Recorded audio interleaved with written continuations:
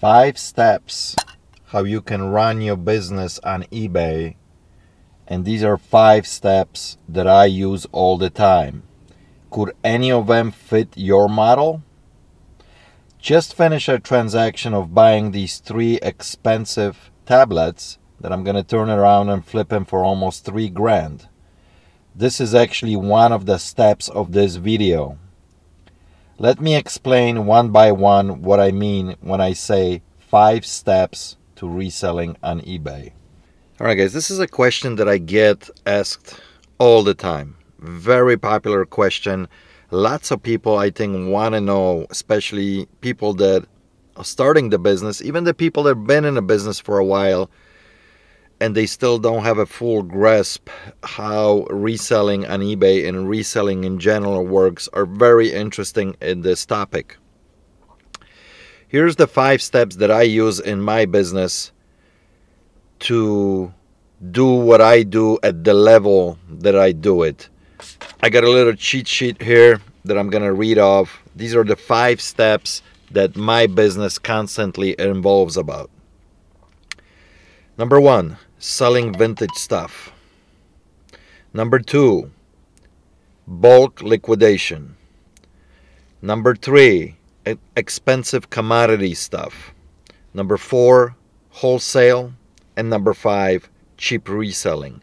I'm gonna get into these one by one and explain what I mean in every one of them and what it takes to sell in every single category that I just mentioned here. Pay attention, because this actually could change and put you in the right direction what you want to do in your reselling business. This is mainly designed to resell at eBay levels, not so much Amazon, mainly eBay and a little bit of local game. Far as I know, I'm really the only one person that uses all these 5 categories to stay in a reselling game. I really don't know anybody else who uses all 5. So I believe I have quite a bit of experience that I can talk about this and shed some light on it. So number 1, selling vintage. It is a most exciting category to be in, at least for me. I love doing research, finding new cool stuff, from electronics to toys. I mean, there's so, even clothing. There's so much out there when it comes to vintage. It's a very exciting category to be in. Now, here's the tricky part about vintage. If you do want to sell vintage, first you need to locate your sources. Where are you going to get all this vintage stuff? Is it going to be flea markets? Are you going to find this at garage sales or estate sales? Are you going to have, antique malls that you're going to go to, or any contacts that you're going to create over a certain period of time with people they can supply you with this kind of stuff? It's tricky depending where are you located, but most of the areas, especially around US, you can buy vintage all day long. So even if you are in a smaller populated areas, not big metropolitan cities like I am in Chicago, you can still find all this stuff. Here's what's extremely tricky about selling vintage. You have to have a lot of it. A lot of it will sell for good money, but it will not sell very quickly. These will be all long tail items. And when I say long tail, you might be waiting 3, 4, 6 months, a year, sometimes 2 years for the right buyer to come along and buy your product. So what does that mean? That means you have to have big inventory. You can't have 300-400 items. You have to have thousands. And I mean thousands, 5,000, 8,000, 10,000 items, because only few of them are going to sell daily. And for you to make a living out of this, you have to have a big selection in few good niches to be profitable. So it is number 1 because it's the most exciting for me, the category to be in. But it's one of those categories that you really have to have a lot of inventory, and it's going to take you a very long time to build it up to that level. So it takes time. It could be very profitable and very rewarding. All right, number two is bulk liquidation. And actually, matter of fact, as I'm recording this video in a few minutes, I'm gonna be meeting with Alex and doing a bulk buy, which I'll show at the end of this clip. When I say bulk liquidation, I'm talking about items that you can buy that companies are liquidating in big amounts. So if somebody's going out of business and let's say it's got 300 items of this particular SKU that he wants to unload, or some kind of factory is, starting a new product line and they're selling their old one and they have 500 of that particular SKU they want to unload. That's what I'm talking about. That's exactly what I'm going to be doing right now with Alex. I'm picking up a pallet of first aid boxes. There are metal boxes that I'm buying from him for pennies on a dollar, and it's going to be a whole pallet. Hopefully I can fit it to my truck. This is what I mean about bulk buying. Now this could be a very lucrative business, guys. Actually, probably one of the best you can be in it in a whole reselling game. Here's the tricky part. You need extreme amount of capital to do this kind of business, and you need a lots of space as well. Because just to give you an idea, I'm buying 150 items, one pallet from Alex. There it is. What's going on, Pete? How's it going? Got it all ready, huh? Yep. Beautiful. All ready for you. Let's load it. Load it to the brim. Thanks, Alex. Appreciate it again. Yeah, no problem, Pete. That I'm gonna store it in my warehouse, and it's gonna probably take a year to unload. So you need space. And at the same time, even though that I'm buying cheap, I'm buying a lot of it, so my money is tied up for it. Yes, this particular item is gonna sell once or twice a week, but it's gonna take me a year to unload everything. I will recoup my money probably within 3 or 4 months, but it's still capital that it's tied up for a few months, and you need a lots of space. Very lucrative. If you can get your connections over a years and deal with this kind of product, you will make a lot of money. Is it super exciting? Not so much, but it is very lucrative. So what is number three? Number three is buying expensive commodities. So just like I showed you at the beginning of the video that I bought these 3 expensive tablets that I'm gonna flip for $900 a piece. That's what I mean when I say expensive commodities. Stuff that you have to have quite a bit of money as well, but you could liquidate extremely quickly, but for lots smaller margins. Right? So you could be paying, $300-400 to sell for $600-700, or you're going to be paying $1,000 to flip it for $1,500, right? It's not that something that you bought for $1 and you sold for 20. Totally opposite. You have to have a lot of capital to play that game. Yes, it is very rewarding. You can be in couple niches. I have a couple friends that sell extremely expensive stuff and play that game. I got a guy who just deals with expensive watches, and he only sells 2 or 3 a month. I got another guy who plays just with vintage musical instruments that he really pays up for it. Pays $4,000, $5,000, $6,000 a unit, and he only sells 1 or 2 a month, and he does make $4,000 or $5,000 profit on each. But you don't have to go that extreme. But these are the items. They're expensive. Let's say if you buy an iPhone 10 right now for $250, you know that immediately you can flip that phone within 1 day for $400, right? But you need to invest more. The turnaround is really quick, but it's a game that you really have to have a little bit of capital, but it allows you to do this if you don't have lots of space and you want to move stuff quickly. A camera that I'm recording right now with, the Canon 70D, if I can buy this camera out in the wild, let's say, for $300, I can still easily flip that camera instantly, like listing right now on eBay, and within 3 hours it's gonna sell for $475. Did I make huge money? No, probably about $130 I made quick profit, but it's turning around that money. So this is number 3 model. It's not for everybody. You have to have a little bit of capital to play that game. Let's go to number 4. So what is number 4? I think number 4, lots of people don't understand this category at all, and it is a wholesale.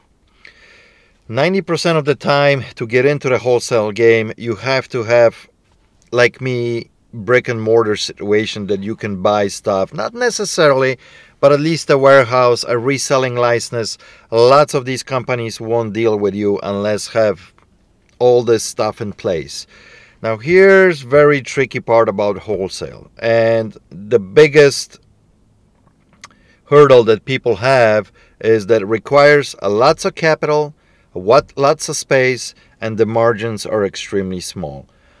Can you make money?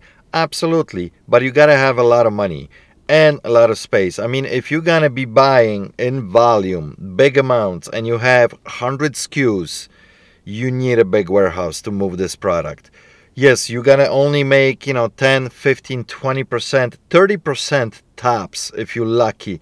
Most of wholesale reselling online, since it's extremely competitive, if you're making 15%, I think it's a good return. So it's a hard game to play, and for most people, not doable.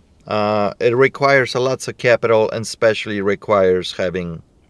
I'm not talking about drop shipping. Forget that category. I'm not going to even mention, because I know a lot of people are going to say right away, well, I can do drop shipping. That's like wholesale. No, it's not.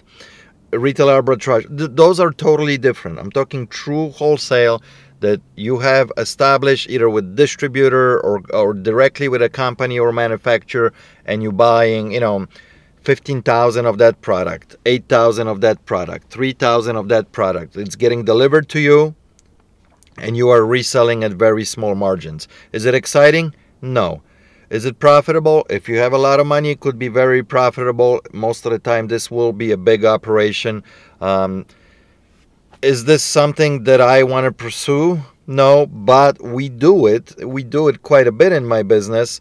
We have a good mixture of everything that I'm talking about here, but is it something that I would like to do all the time? Hell no. It's super boring. It's not rewarding. It's just about that little percentage of money that you can make in a big picture. So let's get into number 5. All right, what is number 5? Number 5 is what I call cheap reselling. What's cheap reselling? Not because it's cheap stuff that you're reselling. I'm saying cheap reselling because it's relatively cheap to get into, and anybody can do it. And what falls in this category? It's selling a little bit of everything, but getting the items extremely cheap. That means you're going to thrift stores, you're going to estate sale, garage sales, flea markets, you're buying off Facebook Marketplace, things like that you're looking really for those cheap deals. You're buying something for $3, you're flipping for $25, you're buying for 50 cents, you're flipping for $12. Plenty of stuff like that out there. Now here's the problem with this model. To turn this model to like extremely profitable venture, it's very hard to do, because the return overall, comparing to how much time you have to put in, is not there. Can you make a living on it? Sure, you can, but you're gonna be working a lot. Don't get me wrong, you're gonna be working a lot with any of these, but this particular number 5 cheap reselling a point on this list, it's going to be hard to do, especially when you are by yourself and the returns are not the greatest. Why? Because, for example, if you go to a thrift store and you find something for $3 that you can flip it for 30, it's a most common ratio. Most people that sell at the garage sales and at the thrift stores, they're willing to donate that stuff that it's worth 20, 30, 40, at the most $50. Anything above that, they really start seeing a little bit of value in it, and they probably will resell on their own. Now, things that are underneath that $50, they're willing to give it away to donation, put it on a garage sale table, sell it for a few pennies because they just don't want to deal with it. And that's when we come in and we scoop this stuff up. That's why I call this cheap reselling. You pick it up cheap. and you resell it. Most of the time your average selling price on something like this will be $20, $30, $40. So anybody can get into this. Here's what's beautiful about number 5. When you start doing this cheap reselling, you can slowly branch out and start doing a little bit different stuff with it. Maybe you can pick up a vintage category that you like dabbling in it. The number 5 keeps you going, and it's that bread and butter, but all of a sudden you're selling some, vintage toys that you're concentrating on it. And you're building that, revenue, which is number 1 on my list. And then you start buying, let's say, vinyl records, or you're buying, so you can branch out from the number 5 to different things. Or all of a sudden maybe you make couple connections and you got enough business in your number 5 that you can branch out to number 2, bulk liquidation. You can start buying things and so what's beautiful about this list, that you can slowly grow it, that eventually you might be implementing all of this in your reselling business. That's what I do. All these 5 that I just listed here, that's what I do every single day. I do vintage, I do bulk buying, I do expensive, I do wholesale, and I do cheap. I mix it all up, and one big bowl is this one big pie that you can cut up and you could see, where the money is coming in. I hope you guys enjoyed this video, and it gave you shed some light a little bit how I do things and what's out there and what's possible, what do you need to do to be in a certain category. All of this will require hard work. None of this is just easy money. There is no such thing. Just play with it. Just play with it. Figure out where you fall in, what interests you, what excites you. It all takes work. Alright guys, that's why I call this video 5 ways to sell on eBay. You can pick your own way, which suits you best. Probably number 5 is the easiest one to get in, and you can slowly branch out. If you did enjoy this type of video, this kind of information that I'm sharing, please give it a thumb up, share it with your friend.